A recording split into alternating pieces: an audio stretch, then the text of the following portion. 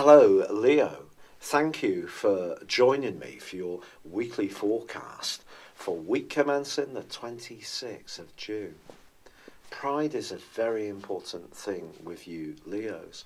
It's important to always protect your reputation, and therefore it's difficult for you to show vulnerability in an obvious way. But there may be a situation this week which competes for your attention, and it could be linked to the past, it could be linked to an awkward subject, it may be something that you've kind of known about that needs to be grappled with, but have been reluctant to do so. Well, it can all really come burning up to the surface this week in a very potent way.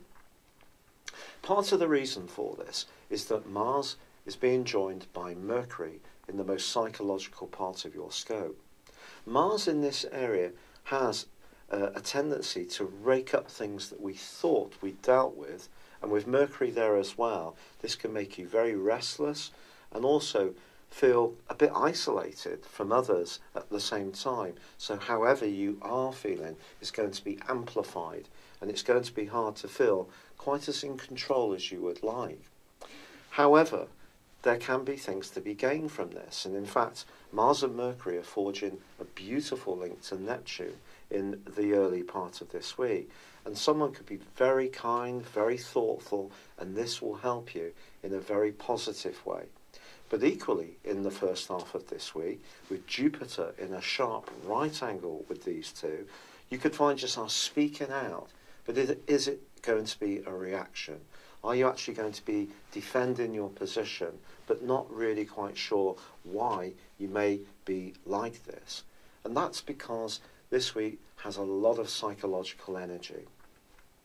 And you'll need to give out that very dignified aura, which is totally understandable for any person, but very strong for you.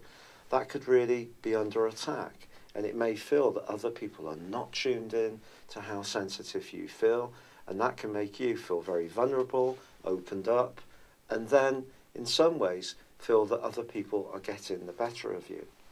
But you know, by the end of this week, as there is a quarter moon, Leo, in the sign of Libra, this is going to help you to perhaps become a little more logical about all this. And if there are issues that do come to the fore, or someone confronts you with a side of your nature you're not so aware of, this actually can be a very helpful, healing and enlightening process, even if it is a little uncomfortable. And also with Venus right at the top of your horoscope, you can still use lots of charm and diplomacy, even if things do get a little bit tense at times. It's been a real pleasure being with you. Thank you for joining me. Good luck, and goodbye for now. Hello, thank you so much for watching my video. I'd love you to join me at my Horoscope Ace app. You can find this at www.horoscope-ace.com. You can use it through Android, iOS, Apple, or Facebook. Check out your ascendant or your moon sign, or download your free birth chart. There's all your favourite videos, plus there are daily, weekly, monthly and yearly horoscopes for general, love, Chinese and Indian astrology. If your passion is tarot, there's my brilliant 3-card money or love tarot readings too. And it's all there at www.horoscope-ace.com. Thank you.